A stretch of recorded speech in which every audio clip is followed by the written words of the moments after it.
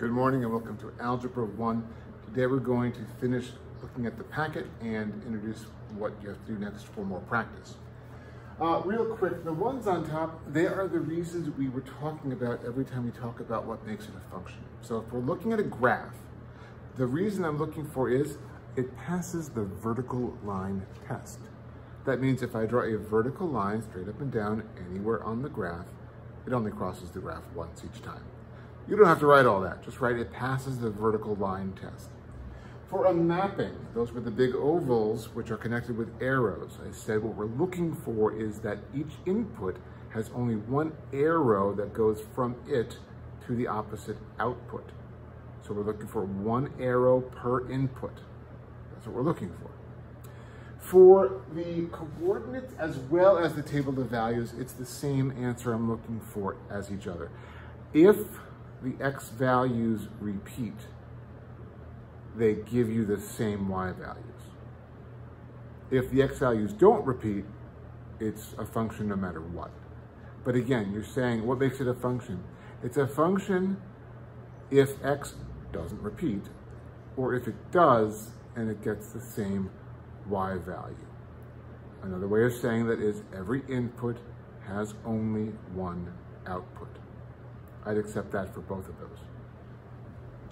Now, for this graph over here, you're supposed to basically look at it and tell me the answers. There's no math to do here. You're looking at the graph and you're telling me what the solutions would be. So the first question is, what is g of 5? Here's what that means, and I'll come in closer to the graph for you. G of 5. That means when the input is 5, when x is 5, what is the output? The answer is right here at 2. And again, you have the worksheet in front of you, I think, but maybe I'll turn the lights off to help out. All right. So, I'm in shadow and it's green, but that's okay. When the input is 5, the output is 2. The answer is just 2. That's all I'm looking for. The answer is 2. There's no math. It's using the graph, okay? The next one. Let's shine some additional light here, okay? Okay.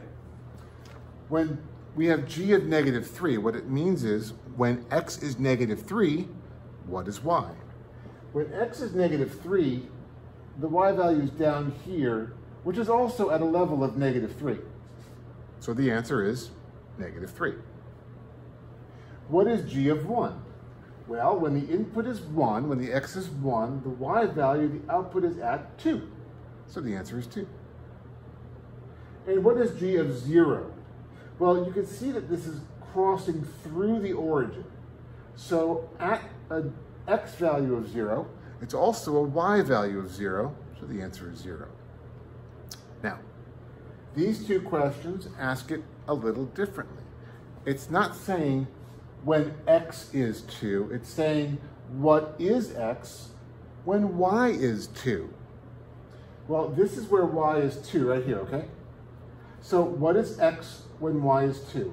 Well, it starts here at an x value of 1, and it goes all the way to 3, and again at 5. So the answer is anything from 1 through 3, and also 5. That's a little harder, but you have to read it carefully. This one says g of x equals 8. So what value of x will get you a y value of 8? Well, 8 is all the way up here. Now the graph only hits 8 right there, and that's an x value of 6. That was all you had to do on this part of the worksheet. It wasn't any calculations, it was just figuring out how to use the graph to see inputs and outputs.